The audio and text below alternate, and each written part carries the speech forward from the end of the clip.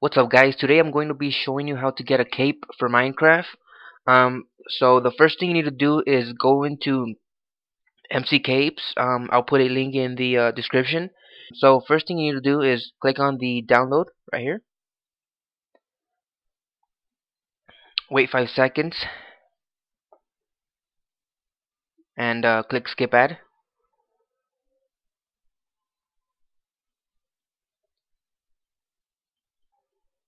and download. Okay, once you have it downloaded, in your search bar type %appdata%. Click on your .minecraft, click on the bin, click on Minecraft, right click it and open it with winrar, or if you're using 7-zip, open it with that. And before you do anything, make sure you delete the META-INF folder, because if you don't delete it, the mod's not going to work. Delete that.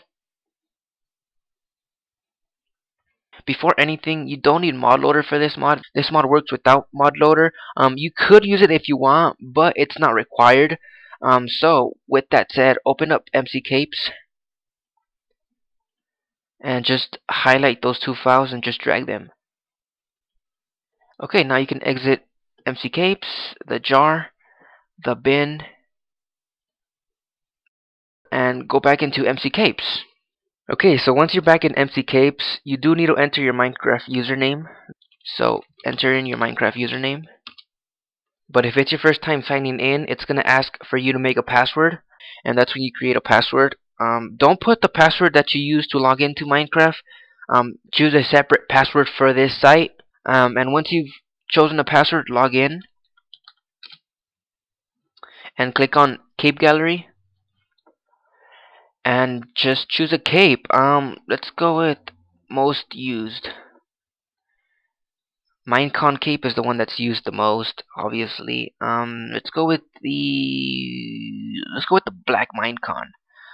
So once you've chosen a cape, click on use this cape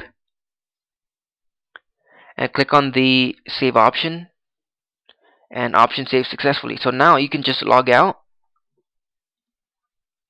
Okay, so now just open up Minecraft,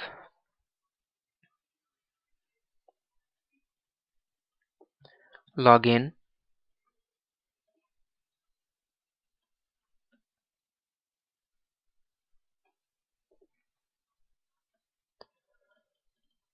go into your world. So yeah, that's pretty much it, guys. If you're still having problems, please feel free to comment and I'll help you with that. And I hope you guys enjoyed this video. Thanks for watching, guys, and I'll see you guys next time.